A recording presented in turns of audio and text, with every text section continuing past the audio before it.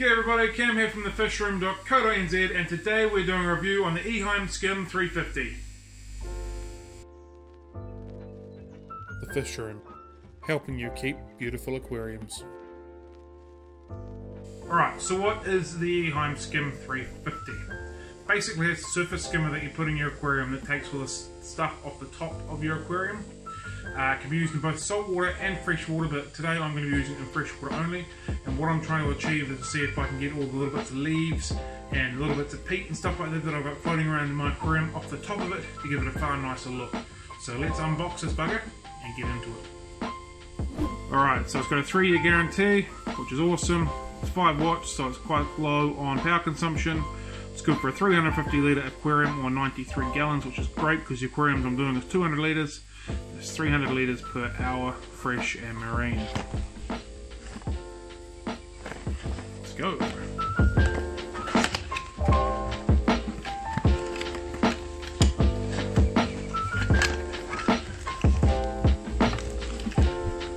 Instructions. Looks like a very small little power head. And a little thing that goes up and down. And a few suction cups.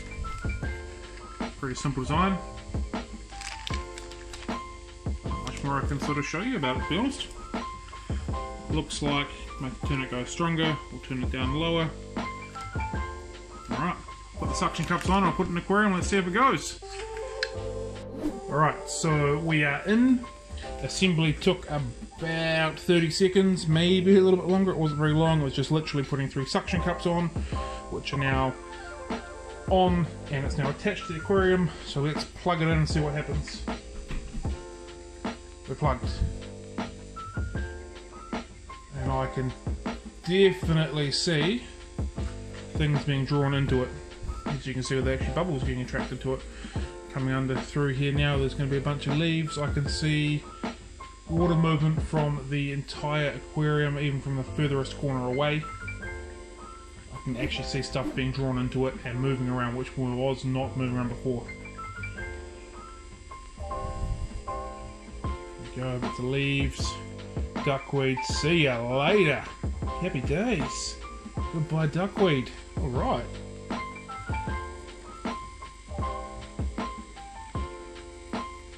Doesn't really make any noise, might as well consider it silent, which is great. It's got a seriously good draw. I was a little bit apprehensive. I thought it may not get the stuff from further away, but so far it's had no issues. Now it's going to get the bigger stuff.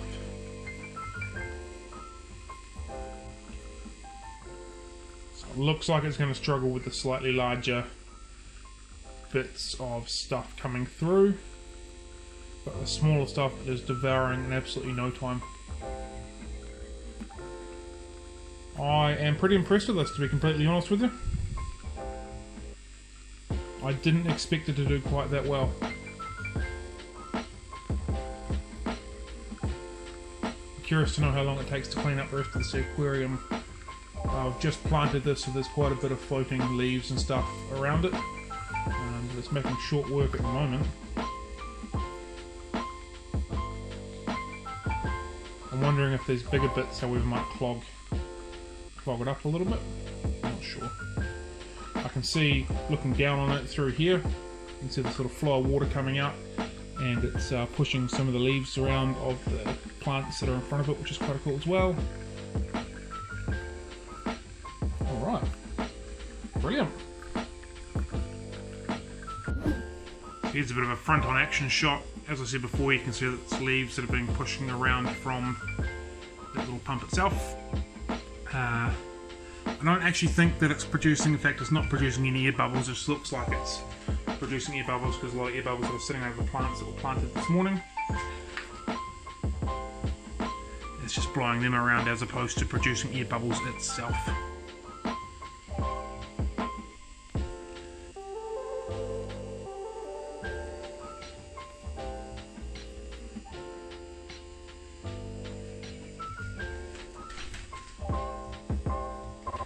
Alright, so I've taken it out and put it into this other aquarium that's got a bunch of peat hanging around on it.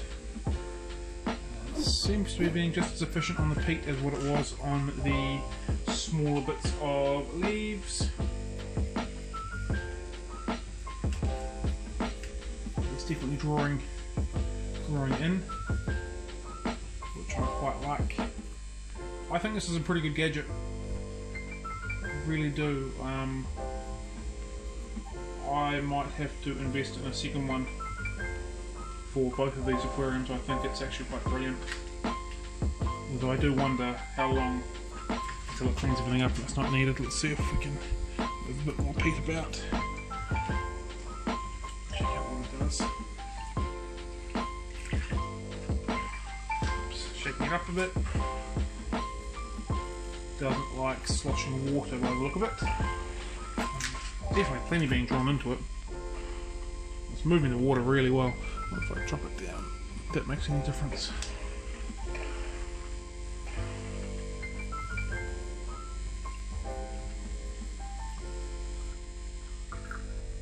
It's got quite a decent sort of shaft on that catching area. It's definitely still drawing it in. I really like this. I'm really happy. It's doing what it's meant to do. It's doing what it says it's going to do. I'm curious to know how long it will take to draw everything off it. Whether it's a couple hours or whether it's pretty quickly, and I'm also curious to know whether I need to have it running all the time or not. Okay, so let's clean it out.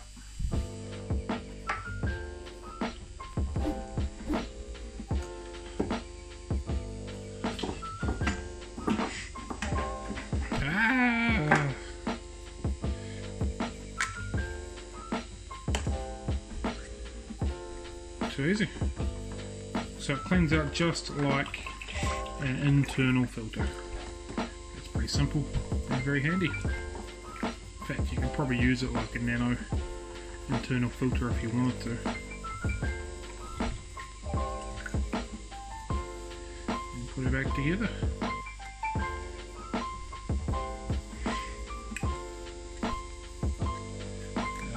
Sausage fingers don't like that.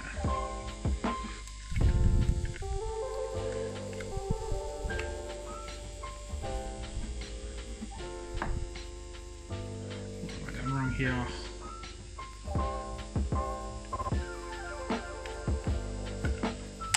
Yeah, put it in the wrong way.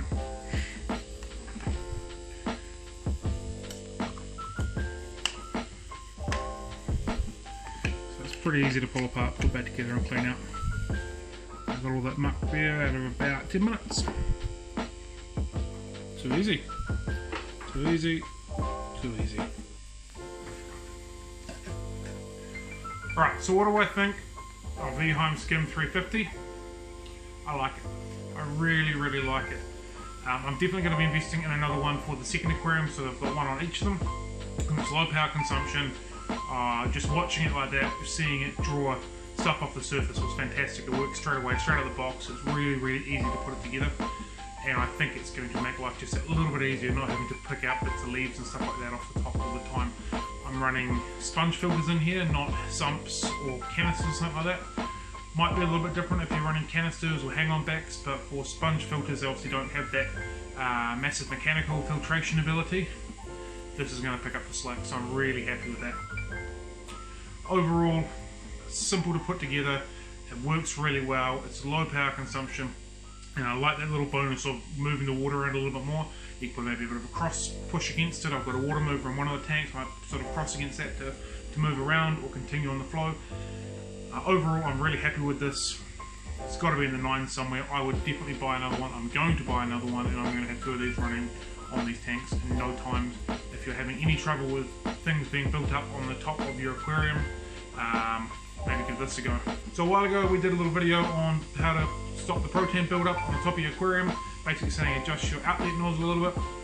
I think this little doohickey here would do the exact same job. I don't have a build-up to check on at the moment, but if I do get another one anytime soon, I will definitely check. But I reckon this bad sat here will do the exact job that you would need it to do in that situation as well. So if you've loved it, sub it. If you want to watch another video, check it up out there, down there, or down there. Have a good one, guys. Happy fish keeping.